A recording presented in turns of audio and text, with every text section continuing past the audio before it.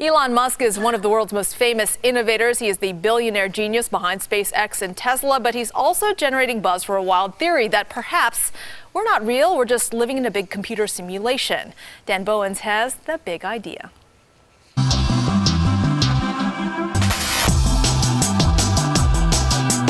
The basic idea of simulation theory is to question the reality around us. It's just that there's some more advanced civilization than us that can recreate the universe that we observe. Is everything that we know and experience simply either in our imagination or in the manifestation of a world that's being controlled? If we're in a simulation, do we have free will? As a philosophy professor at NYU, David Chalmers focuses on the concept of consciousness, questions of what the mind perceives as reality. How do we know we're not in a simulation where everything is an illusion? A simulation, a mastery of complex algorithms creating a cosmic artificial world, all set up by our ancestors or some other intelligent being.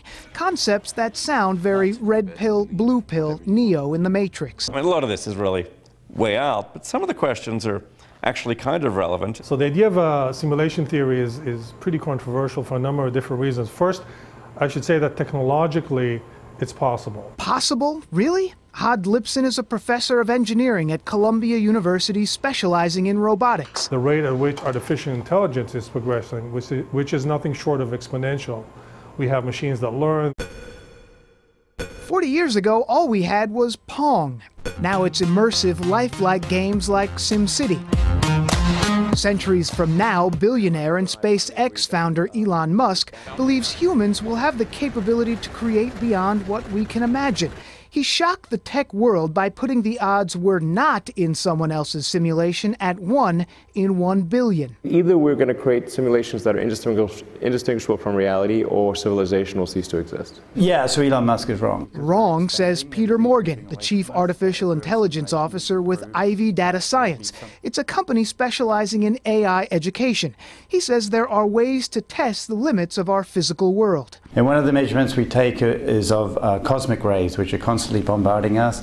And if we're living in a simulation, then the actual energy distribution will be asymmetric. So far, good for us. He says everything is lining up. Wouldn't you want to go back to, any number of eras and experience those? Because, says Winslow Burleson, director of the NYU X Lab at the College of Nursing, what the debate really boils down to, a fundamental question of humanity. Why are we here? You can't necessarily know if there's a God or not. You can take it on faith. These are very profound questions, and I think for me, I try and be the best person I can be. I try and explore and discover and foster that in other people. That's life as we know it.